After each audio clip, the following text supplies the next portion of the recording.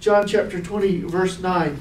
And the first 9 verses is the part I just described to you, where the disciples ran to the tomb and found the burial cloth. But in verse 9, we'll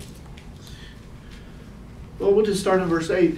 Finally, the other disciple who had reached the tomb first went inside, and he saw and believed. John believed, but Peter was still confused. Verse 9, but they still did not understand the scripture, that Jesus had to rise from the dead. And now I want to continue reading, and we're going to read, we start in verse 10, Mary Magdalene. And then the disciples went back to their homes. But Mary stood outside the tomb crying. And as she wept, she bent over to look into the tomb. And she saw 2 angels in white seated where Jesus' body had been, one at the head and one at the foot. And they asked her, "Woman, why are you crying?" "They have taken away my Lord," she said, "and I don't know where they have put him." At this, she turned around and saw Jesus standing there, but still did not realize that it was Jesus. "Woman," he said, "why are you crying? And who are you looking for?" And thinking that he was the gardener, she said, "Sir, if you have carried him away, tell me where you have put him, and I will get him." And Jesus said to her, "Mary." And she turned toward him and cried out in Aramaic, "Rabboni," which means teacher. And Jesus said, "Do not hold on to me, for I have not yet returned to my Father. Go instead to my brothers and tell them I am returning to my Father and you and your Father, and to my God and your God." And Mary Magdalene went to the disciples with the news, "I have seen the Lord." And she told them that he had that all these things, he'd said all these things to her. You know, I think of Mary's encounter and how beautiful and how personal it was. And she was confused, of course, and she thought, he's the gardener, or who is this man? And we don't know, was his identity being withheld from her up until that moment, or was there a little distance? Was he kind of, far away from her? We don't know the exact circumstance, but she didn't realize yet that it was Jesus. And the Bible says when he called her name, Mary, when she heard his name, she realized, it's Jesus. And she cried out to him. And now I just want us, without a lot more commentary, I'd just like us to turn now to Luke chapter 24 and see kind of the next thing that happens. Luke chapter 24. Remember, Mary's the only one who's seen him. And in Luke chapter 24, and I'm not going to take time today to go through it all and read it all, but 2 other men saw Jesus next. They were walking to their home village called Emmaus, and all of a sudden there was somebody walking with them. And it was a similar experience, but in the end they too also knew it was Jesus. And they ate with him.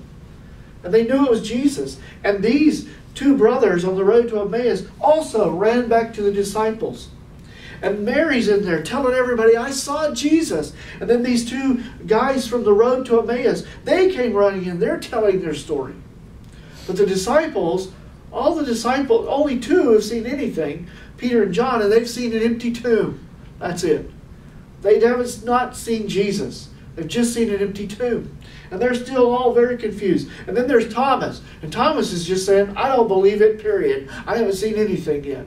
I'm not going to believe it, in fact, he said, until I can touch, put my finger in the nail hole, and put my hand in the scar on his side where they pierced him with a spear. And that's where we pick it up in verse 36 of Luke chapter 24. And while they were still talking, in other words, these 2 brothers from Emmaus, still testifying about what they'd seen. Verse 36. And while they were still talking about this, Jesus himself stood among them and said to them, Peace be with you. And they were startled and frightened, thinking that they saw a ghost. And he said to them, Why are you troubled? And why do doubts rise in your minds? Look at my hands and at my feet. It is I myself. touch me and see. A ghost does not have flesh and bones, as you see I have." And when he had said this, he showed them his hands and his feet. And while they still did not believe it, because of joy and amazement, they asked him, because of joy and amazement, and he asked them, "Do you have anything here to eat?" And they gave him a piece of broiled fish, and he took it and ate it in their presence. And he said to them, "This is what I told you while I was still with you. Everything must be fulfilled that is written about me in the law of Moses and the prophets and the Psalms." And then he opened their minds so they could understand the scriptures. And he told them, "This is what is written. The Christ will suffer and rise from the dead on the third day. And repentance and forgiveness of sins will be preached in his name to all nations, beginning at Jerusalem. You are witnesses of these things. And I am going to send you what my Father has promised. But stay in the city until you have been clothed with power from on high." And there's a lot I want us to see. These two passages we've just seen pretty much tell most of the story about Mary and the other Mary. And now these disciples, basically at this stage, all but Thomas. We're not going to get into that, but he appeared to Thomas another time later and did exactly what Thomas had said. He walked up to Thomas and said, "Here, touch me. Put your fingers in my nail holes and put your finger in my side where the spear went in."